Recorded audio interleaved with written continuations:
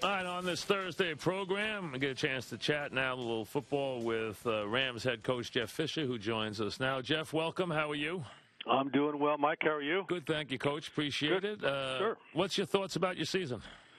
Well, obviously, a little disappointed, but we saw some good signs, some things to look forward to in the future.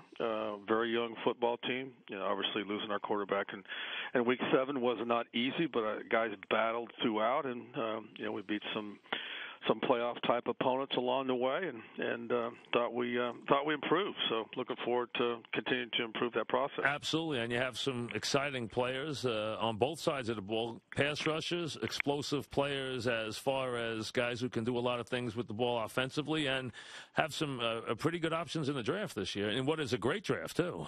Well, it is. I mean, we're just kind of getting started with that. Guys are just getting back from the Senior Bowl, and the scouting department's got a good head start. So we kind of get into that here, along with our football, is we wait for the off-season program to start up.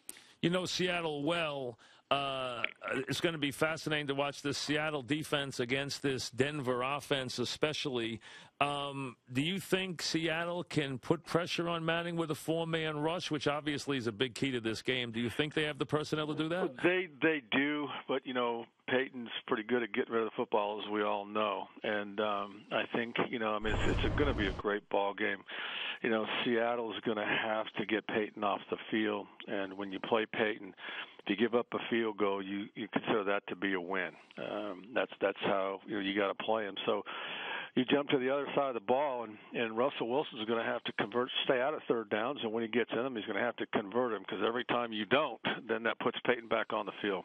And Wilson, getting to their offense, obviously the idea is to bring Marshawn Lynch down with your first guy who hits him, which is not an easy thing because the guy is really tough. I mean, probably the toughest back in the league. He really is an outstanding back. He's got great vision and really good after contact, ball security. He's a good receiver, and that's obviously going to be the key here. Is that if they can continue to feed him the football, then Peyton Manning's going to be on the sideline watching. I date myself here talking about Fran Tarkenton, but I haven't seen a guy scramble as deep as Wilson has since Fran Tarkenton. I mean, to scramble to make a throw, to scramble to buy time, to drop deep, sometimes 20 yards back from the line of scrimmage, and look to make a throw.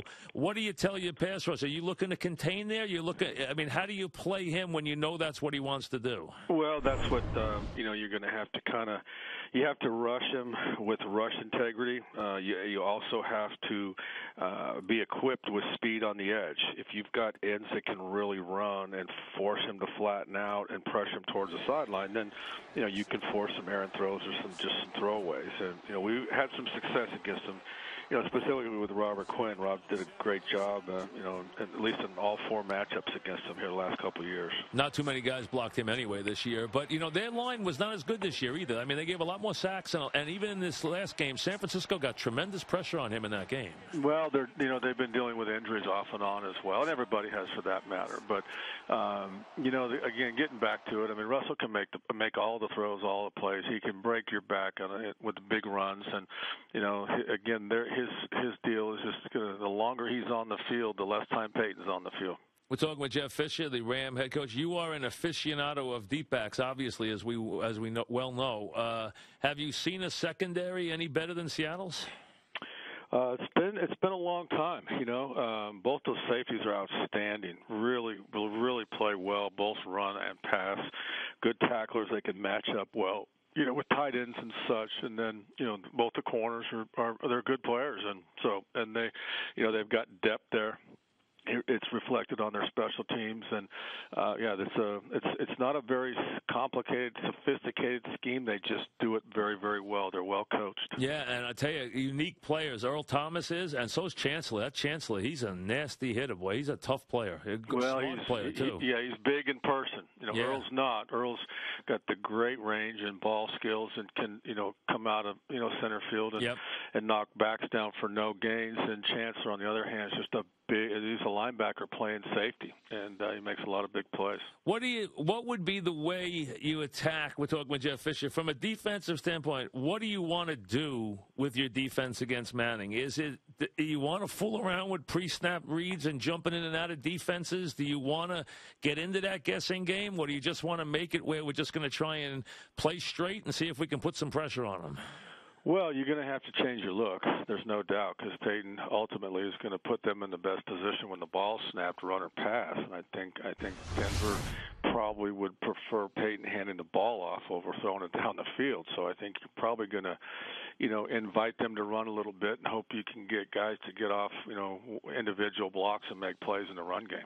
And they got some serious weapons in they got big wide receivers, they got versatile wide receivers, they got Welker, they got a lot of different ways to go with the football too. Yeah, they do. Peyton will take it outside if he needs to. If coverage takes it outside, he'll take it down inside. They got a lot of different options.